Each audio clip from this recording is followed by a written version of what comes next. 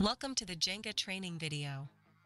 My name is Kim, and in this video, I will be showing you how to integrate beautiful interactive charts to a Jenga project.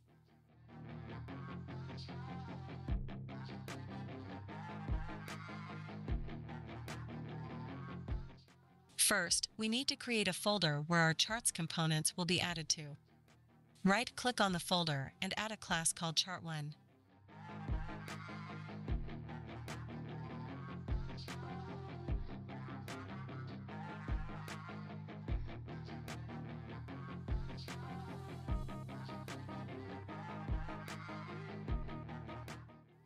Add Jenga chart class attribute with the chart component location as the first parameter and the component name as second parameter.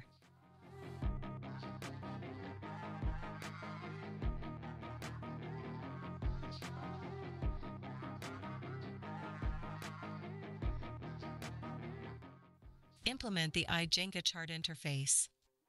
The Jenga chart interface implements the getColors method, which contains the legend name as a parameter and returns a list of colors. This gives the programmer options to customize different colors per legend. The Jenga chart interface also implements the getLabels method, which returns a list of strings. This will be used as the x-axis labels. To add a chart series, simply create a public method which returns a list of double which contains the values respective to the labels.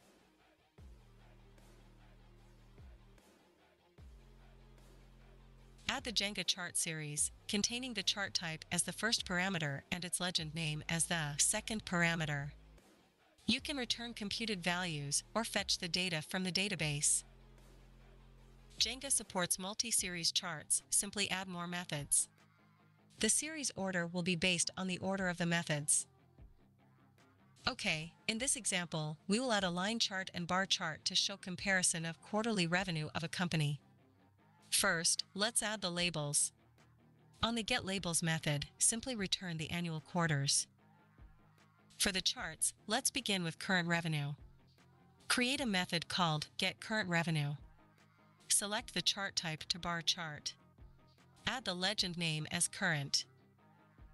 For the values, we can connect to a database or an API, but for this example, let's just return random values as the revenue. Now let's add the second series to show the previous revenue. Create a method called getPreviousRevenue. Select the chart type to line chart. Add the legend name as previous. Also return random values as the revenue values. Now launch Jenga and generate the code.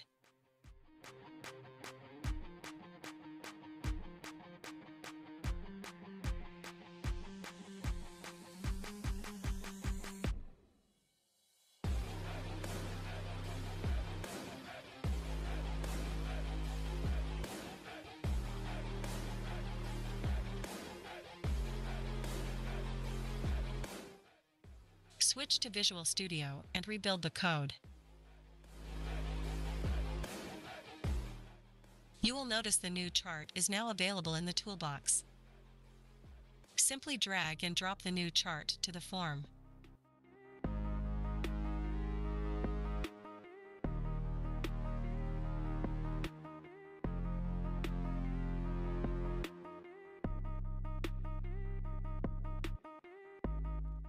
Congratulations, you have successfully integrated charts to your Jenga project. We have learned some basic first steps with Jenga charts. I should highlight the fact that this has been very basic as each of the components we have used within this video have many options, features, and customizations available as indicated. Please let me remind you that you may visit the link in the description below to download Jenga.net and also get access to the documentation. I hope this video was useful to you, and I hope you enjoyed it as much as I did. Thank you for watching.